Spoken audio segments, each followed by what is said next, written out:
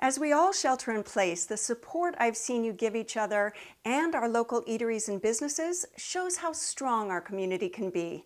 That's the spirit that made Check Please possible for the last 15 years. We hope you enjoy our season premiere, recorded earlier this year. Cheers. 1, 2, 3, 4, 5, 6, 7, 8, 9. Check Please Bay Area. My tomahawk steak was this big. So good. That's another every time dish.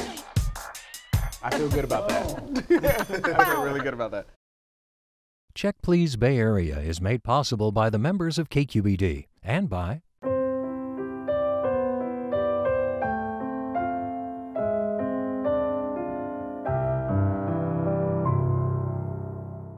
At Redwood Credit Union, we help people achieve their financial goals together, offering customized full-service personal and business banking for the North Bay and San Francisco. Redwood Credit Union. Total Wine & More, offering more than 8,000 wines, 2,500 beers, and 3,000 spirits. Total Wine & More, now with 9 Bay Area locations. TotalWine.com. The Bay Area airport that's close and reliable. iFlyOAK.com.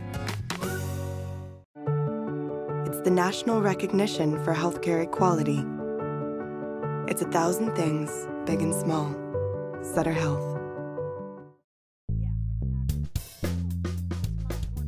Hi, I'm Leslie Sabraco. Welcome to Check Please Bay Area, the show where regular Bay Area residents review and talk about their favorite restaurants. Now we have 3 guests, and each one recommends one of their favorite spots, and the other 2 go check them out to see what they think.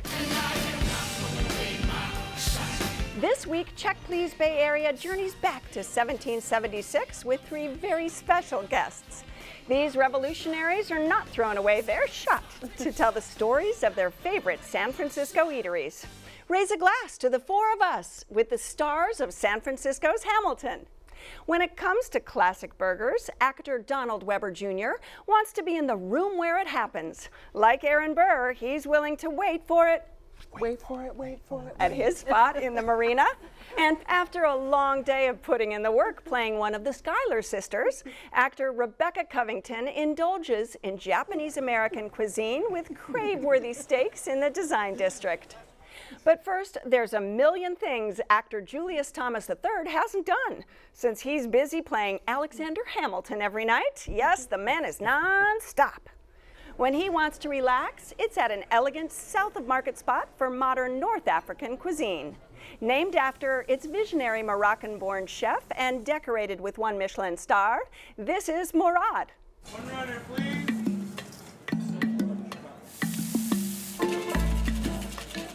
The vibe at Mourad is really fun. It's a place where you want to be seen and you want to see other people. The ground floor is very festive. The ceilings are high, the chandeliers are big, but upstairs is quieter, it's more intimate. Hello, my name is Mourad, and welcome to Mourad. So when I started cooking, my goal was to preserve Moroccan food, bring it back, cook the stuff that I grew up eating back home. And then I started questioning those things. Why are we eating this way? Why are we making couscous this way? I realized that a lot of those things could change, and I had to think outside of the box to take Moroccan food from traditional food, traditional cooking, to experimental, and then we took it to the next level, and then it evolved, and now it's the food that I like to eat. You know, I've been here for a long time in San Francisco, and I lived through a lot of phases of the city's life. So yeah, I try to be genuine. I try to follow my instinct and hopefully end up in a place that is good. All right, first I just have to say I'm not a fangirl of anything but Hamilton. I absolutely am in love with it. I've gone twice and it's been the best theatrical experience of my life. So kudos to all of you for your participation in this amazing, amazing piece of work. So how long have you lived in San Francisco, Julius? I've been here for about a year and it's been fantastic. Right. And Julius, how did you find Mourad? Actually, funny story, my agents sent me a gift card to just say, here, congratulations for booking Hamilton. Here's a lovely restaurant that we've heard a lot about. Go. And so your first experience was? It was wonderful, and it made me want to go back again and again and again, and I have. And what do you usually start with? Oh, every time, this is an every time dish, I have to have the pastilla. It is delicious. Just phyllo dough that wraps around duck and almond. The phyllo sort of melts in your mouth. The duck is sweet and savory, and then the almond gives it that nice crunch for a different texture. They top it off with creme fraiche and some quince paste, and I'm just in heaven. So and that's really one of their signature dishes. It's delicious. Did you have that when you went? No, I went and I got the oysters. I wish I knew. I wish I'd known about that. The oysters were fantastic. And, you know, I went alone and I was sitting at the bar and you know, you kind of just take in this whole space and the way that they have it lit, it's so wonderful. So you feel like you're not just having oysters, you're having like oysters. You know what I mean? So, they were very slurpable. Yes. Well, what did you have with it? I know this place is known for drinks. So I splurged a little bit. I had a whistle pig. It's a 15-year whistle pig, you know, and I had it neat, you know, because I felt like this place deserved it. You know, it was a little whiskey. Like a sipping whiskey? Yes. Okay. I mean, it was so good. Rebecca, what was your experience? I loved it. I didn't have an appetizer though. I just had an entree and a side. Okay. Are we on entrees yet? Sure, okay. Go ahead, you start. We'll Shocker, I had the beef. Now, I have to say, we're going to do some restaurants that are beef driven, right? No vegetarian. Sorry, guys out there, but it's not a vegetarian show. So you started out. It was their braised short rib. And I got a side of cannellini beans. Heavens! They were like cannellini beans with breadcrumbs and feta cheese foam. Wow. Yeah. I want to know how to make foam these days. Like that, it was delicious. And I had a strawberry cocktail. It was like Fruity Pebbles punch. It was pretty dangerous for a lunch, but it was really good. Those beans are another one of my, I will get them every time you Those go. beans. It's like the feta cheese, I think they called it like a feta mousse, and then there's like a tomato ragu on it. It crunches, the beans are tender and cooked perfectly. It's so tasty. Yeah. So Beans I'm were glad also you tried part those. of the dish that I had, which was the braised beef. But I'll tell you what, this black garlic that they kind of put around the outside, it's almost like a bowl plate combination. You know, you take a little bit of the braised beef and it just falls off of itself. And, you know, it actually melted in my mouth. And I just thought to myself, I was like, well, I'll be back. Just for that dish. What about you, Julius? Yeah, and this was my first time with Moroccan cuisine. I did have the braised beef one of the times that I've been, but this time I decided on the lamb. And it comes two ways. There's sort of a traditional cut where it is medium rare and really delicious and tender and seasoned very well. And then there's also a portion that eats like the braised short ribs. Okay. What I loved about that dish though is that it was a piece of art because there were so many different things on the plate, like pomegranate seeds and puree of root vegetables that sort of felt like comfort and fall. It was so good.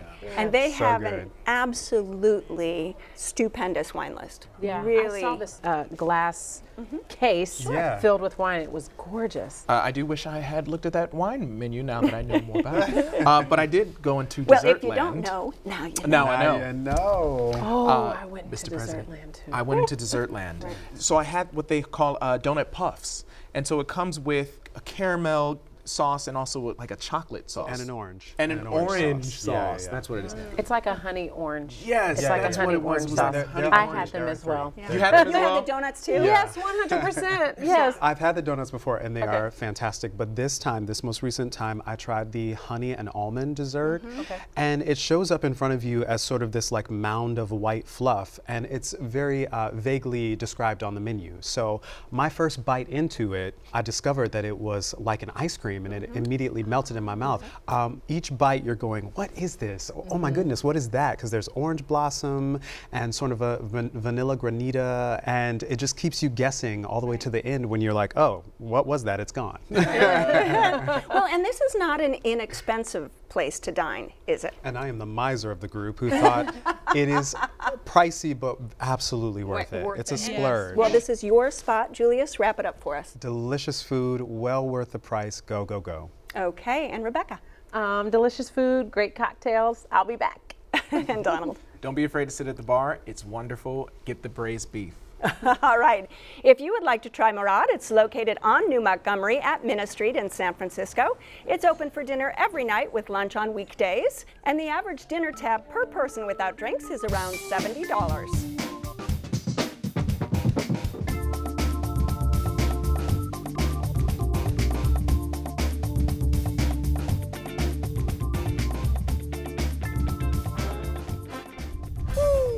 There's nothing like summer in the city. Someone in a rush next to someone looking pretty. On any given night, you might find Rebecca playing Angelica or Eliza, the Schuyler sisters, and Peggy. Her upscale retreat in the Design District offers expertly butchered steaks with a sophisticated Japanese twist. This is Niku Steakhouse.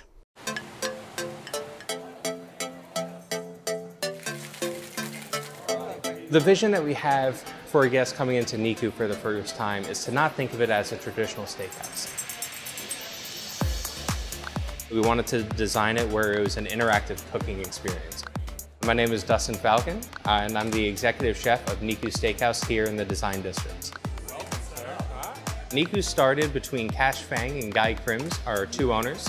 Cash really wanted to bring Japanese beef and a Japanese steakhouse style to the US. And Guy Crims is a master butcher and had all these different connections. So Japanese A5 beef, there's different grades, A4, A5. We only use A5, and it's a mixture of the yield of the meat and the marbling as well. So it has to be over a beef marbling score of 5 and up, and most of our A5 that we use is all 10 to 12. And the marbling on it is ultra fine. So we are centered around beef, but the rest of the menu is not an afterthought at all. That's where we really get to be creative and play around. We use ingredients that are really true to Northern California. Since our beef is all the way from Japan, we want to mix in something definitely local to where you get those unique flavors that you can't get anywhere else. So we really try to build a different experience, and we want guests to come and talk to us. Ask us any questions that you have and really get involved and kind of see where your food is coming from. Okay, now this is a question nobody else has to know. Okay. Do you enjoy playing Angelica or Eliza and Peggy? My answer to that usually is I enjoy what I'm playing for the night. Because they're all so much fun that whenever I just take a dive, I'm like, oh, I love this. And then it's like I dive into another one, I'm like, I love this one too. And that's hard to have to know all those roles and play all those roles. She's brilliant at all three. She is. I would imagine so. So in terms of steak, you mentioned that you love meat and beef on that last restaurant. So now this is your restaurant, the Steakhouse. This is one of the best steakhouses that I've ever experienced in my life. I really felt an elevated experience when I walked in the door. It didn't feel stuffy though. It did feel very purposeful, very modern. It was just everything I wanted. What did you have, Julius?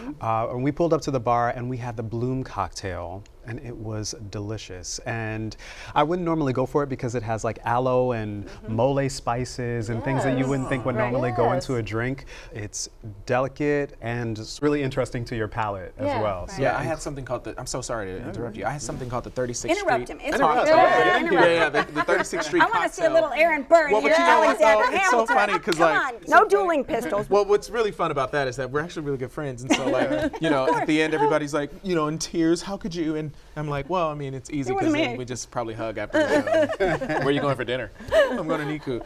And did you have anything to drink? Yes, I had a cocktail. It was called the 36 Chamber. It's kind of a whiskey-forward drink, but it's also got like a Japanese influence to it, where it's like a little sweet as sake kind of is, you know. It's orange with this big old piece of ice in the middle of it. Oh man, it was so good. And what did you have? I had a cocktail called the Uncharted Waters, and it's their egg white cocktail. I liken it to a whiskey sour, and it's topped with black sesame seeds. It's a little tart. The egg white I love. I know that it's a divider among people, but I really enjoy it. Not for me. Maybe not be having egg white in my drink. I know, but and what do you get when you go? Okay. There's a couple different things. If you're looking for like a celebration, maybe something that you'll do once and probably never do again once you get the tab, I did the A5 Wagyu tasting the sampler flight. Platter. Because I had never had it. Well, and they're different breeds of the Wagyu beef. And you only get, I think it's 4 ounces each, because it's so rich and so heavy, but they melt in your mouth, and it's literally like nothing I've ever tasted. Right. But you can also do their happy hour at the bar and get a burger. See, there we go. Yeah, and so I definitely enjoy the burger. They do the burger of the month, and when I went, it was just like a Wagyu beef burger. It was juicy. What did you have? I tried the bone marrow and oxtail for the first time. I've never had bone marrow. And it shows up in a bone, and it's really cool that you get to scoop it out with a crostini. Now, the crostini is basted in sort of its own fat, and the bone marrow itself is sort of fatty and buttery and rich. And I thought together they sort of overpowered each other, so we ended up just eating them sort of by themselves. They all got finished, but just sort of we made 2 dishes out of it. What did you have? I didn't have any appetizers. I went straight for the A5 tomahawk steak. Yes. And yeah, it was huge. My tomahawk steak was this big. He had a side of beef. I did. And then I had a side of beef, and I did not want for anything after that for probably the next 5 days. I mean, I was full to the 10th degree. And so the beef was, first of all, incredible. The steak was incredible. But I also had what they call their Parker House rolls. Oh my gosh, I had those. They ran Now- out of them when I went. Oh, no! I wanted to try them. So I asked very nicely if I could take a set of rolls home. Which you that's do- why they were out. See, Yeah, right, that's why they were out. You got my order. And That's you do right. have to pay for the rolls, but it is worth it. The butter, the way it melts on there, the bread, like it just pulls off. You don't even need a knife. Oh, I'm so sad I didn't have it. I know. Well, you have to go back. And it's to a go back. perfect compliment for that steak to, you know. And what else did you have? I had I think it's Lassen trout is how you say it. Absolutely. And it's a generous portion of fish. I think it just needed a touch bit more of salt, but it was delicious. Served crispy skin up. And there are these potatoes that come with a pho spiced ranch. They were crispy on the outside, really tender and hot on the inside, just like I like my French fries. And you dip it in the pho ranch, and I'm not usually a ranch guy, but this house-made ranch was delicious. So that's another every time dish. So you don't have to get steak. There are options. Oh, yeah, if you go, there's yeah. fish. I you also can had get I am steak, judging you on getting fish. I also at had Niku. steak, don't worry. I mean, that was my plate. My dining partner got some beef, and you know, we just Next time she traded plays off. Eliza, I'm just saying there might be a little bit of dissension here among the ranks.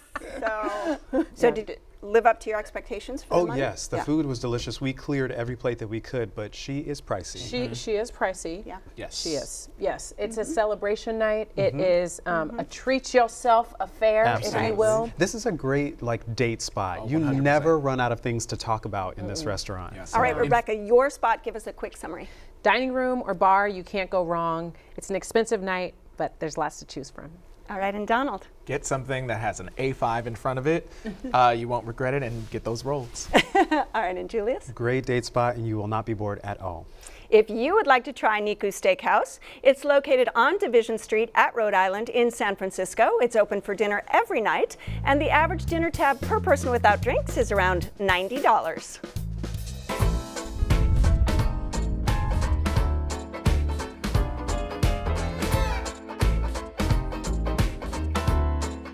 His character, Aaron Burr, may hold his cards close, but Donald knows the world is wide enough for everyone to enjoy his bistro in the marina.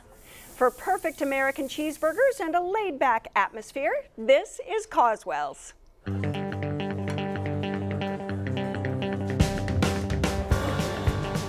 So the ambiance of Causwells, we designed it in Art Deco. We've always just tried to be comfortable and approachable. My name is Adam Rosenblum. I am the executive chef and owner of Causwells on Chestnut Street in San Francisco. Causwells was never opened as a burger restaurant. The burger was actually the last menu item to hit our menu, and somehow it just took off, and it's been going ever since. Is that good, buddy? In my opinion, a good burger is all about the meat and the bun. Those are the things you can't really hide. So like any good sandwich, the quality of the meat is where it's at. Our signature burger is 2 4-ounce patties, 5-dot ranch meat. We grind it in-house daily. Sesame seed bun, lettuce, onion, lacto-fermented pickle. We make everything in-house. We have a really nice octopus dish. We have several different sandwiches, from crispy chicken to a vegetarian falafel burger. So we're not just burgers. We've always just tried to be a local neighborhood restaurant in the marina and really embrace the local people and be that place that people can come a couple times a week, not just for special occasions. So, Donald, we've been kind of high-end here, really high-end with the two previous restaurants. Wonderful restaurants. And now we're going more casual. Let's go. Huh. Let's go there. When do you go eat at Causwells? Well, I'll tell you what. So one night I was extremely hungry after a show. Right. I looked on Uber Eats and I saw this place. It was rated high on Uber Eats and I wanted a burger. So I got it delivered and took one bite out of this burger and I was like, wait. No way. And I took another bite and I was like, it's the best burger I've ever had. And that's huge to say that, especially when it's been delivered. Leslie, I've had burgers my entire life. Me too. I feel as though I am the Burger King. And they also have like the special sauce on there, right? So, you know, I mean, no burger is complete without a special sauce. And their Causwells special sauce, whatever it is is perfect. So after my first Uber Eats experience, I thought to myself, I was like, well, I must go to the place. I was like, maybe this was just a fluke, you know? Right. I gotta go and I gotta go see it for myself. I walked in and you see the guys back there, you know, and they're making the burgers. You just feel like you're at, you know, maybe just like a burger joint, you know, but it's a little more elevated. It's a little more elevated. Yeah. You're definitely going to a place where you can have wine and you can have, you know, beer that is on tap and all that. Right. I chose to go with this Boylan's root beer, which is right out of a bottle, and I had fries along with my burger. But I got to tell you, the highlight is this. Everything pales to the burger. All right. So I have been twice. I am not a big fan of American cheese, so I had the Americana burger, but I switched out the cheese, which was delicious. The first time I got my burger with onion strings, I didn't enjoy them so much. More breading than onion for me. But the second time I got my burger with fries, and I thought it was delicious. But the star of my meal was their cornbread. Oh, not the burger, the cornbread. Oh, it came out warm and that butter melted on it. I was trying to like cut it real small so I could continue to eat the cornbread. Can't wait to try that. It was so good. It was now, so I'm good. just waiting for Julius to jump in here. We can't get a word in edgewise. Yes. All right. This place, so right? we are about to have a descent. The kind of descent that our great country was founded on. Okay. Now it's getting good. It's getting good. Because I also went to Causwells, of course, and I got the OG Mosto burger, I believe is what it's called. Oaxacan cheese and poblano peppers and, you know, lots of things that I thought were going to be really delicious. Okay. And I was underwhelmed. Underwhelmed. Now, I did love the onion strings. I thought that was the second best thing I had at the place. Really? Yeah, but the star for me of the day was the pork chop. The pork chop, it was perfectly cooked, beautiful grill mark lines on it, seasoned really well, served with an interesting sort of spätzle and beet slaw that sort of bled into each other. It didn't make for a very pretty plate, but but I really loved the pork chop. The burger. You got to go with the straight burger. Yeah, their Americana burger, I think, is what they're known for. Don't get all fancy. Yeah. If you want fancy with them. Yeah, you got to keep it plain. I also tried the mac and cheese, which, you know, mac and cheese for African American folks is like a staple of every holiday. It's something that we take very seriously, and normally I don't go to a restaurant and try macaroni and cheese. I did at Causwells and I really enjoyed it. So that is a plus. That's I will give that to them. Did you have anything to drink with that? You guys? I think I had a Cab Franc. It's a two-sided menu, right? You got one side is menu options, one side is drinks. Yeah, and the red wine was completely fine with my meal. Right. Yeah. It's interesting. I did have the deviled eggs. I also had tomato soup, and then pork. I had lots of things. It was I don't know. I call this like fusion confusion, because there were just so many things happening on the menu. And then I went back and I looked after we had finished our meal, and I saw that the chef had taken inspirations from, I want to say, 4 or 5 different types of cuisines, and I just thought that it was a little unfocused for me. I just wanted a little more focus. This is like a local burger joint, right? Yeah, you gotta go back and you gotta get the Americana burger. Well, I want to go back for brunch because I read the brunch menu, and it seems a lot more focused and a lot more of the speed of what I was gonna want. So I'm gonna go back and I'm gonna try the brunch. Try the brunch. Yeah. I mean, like, I really could not find any fault. You go for a burger and a beer, man. Yeah, every time I've gone, I've gotten the burger, which is great. It's just, for me, a big portion. I took home half the burger, but it's delicious. I also took home an additional side of cornbread. All right, your spot. Give us a quick summary, Don. San Francisco, if you get a chance to go and have a burger, go get an Americana burger. It's honestly the best burger I've ever had in my life. All right, and Rebecca?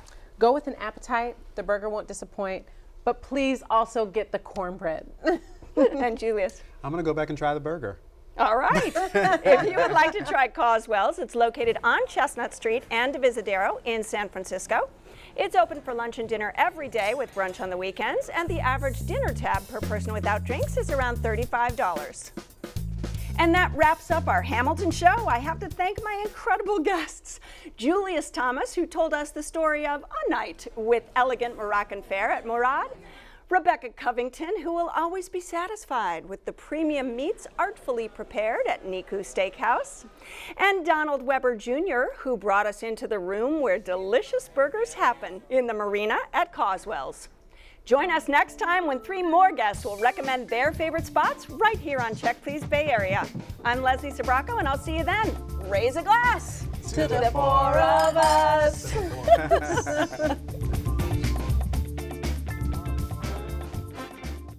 We really want to hear about your experiences at any of the restaurants we've been talking about. So keep in touch with us on Facebook and follow us on Twitter. And don't forget that you can watch any of the shows on our website at kqed.org/checkplease. It's where you'll find links to the restaurants and my notes on the wines we're drinking today. Cheers! Check Please Bay Area is made possible by the members of KQED and by Cooking is the first kind of love you know. It was starting when I was a child, with my grandmother doing fresh pasta, and now I transmit it to all the guests. It's something made especially for them. Oceana Cruises, proud sponsor of Check Please Bay Area.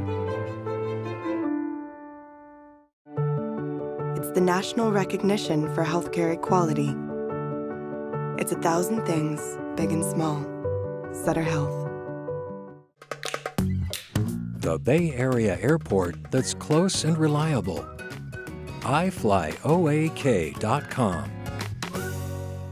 Total Wine & More offering more than 8,000 wines, 2,500 beers, and 3,000 spirits. Total Wine & More now with 9 Bay Area locations. TotalWine.com. At Redwood Credit Union, we help people achieve their financial goals together, offering customized full-service personal and business banking for the North Bay and San Francisco. Redwood Credit Union.